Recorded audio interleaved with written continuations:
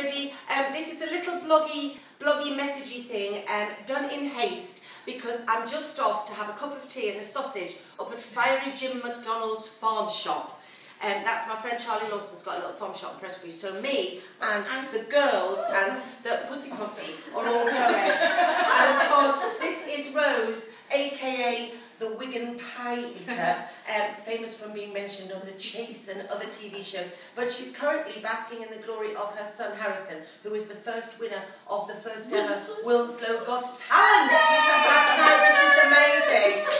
This is my friend Keely wearing her grey and black ensemble and obviously copying me in a bit of a sort of doppelganger. Oh, I've just had a text from Vorder's off of Countdown as we speak there.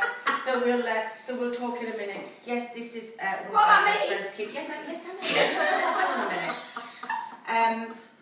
Yes, so this is Keely Page, and this is Pam Sharrock, who you may know as Pammy Mcphee and other hilarious tales. And also, funnily enough, the irony of this is Carol Vorderman killed Pam's granny. Yes. That's for another blog. That's for another blog. Not directly. So I don't want the press to get onto that.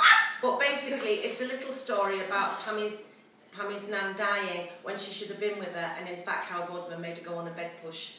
So that's another tale for later. But just to let you know, we're just off for a bit of sausage now and a bit of pork, and we'll see you later. Okay. Bye.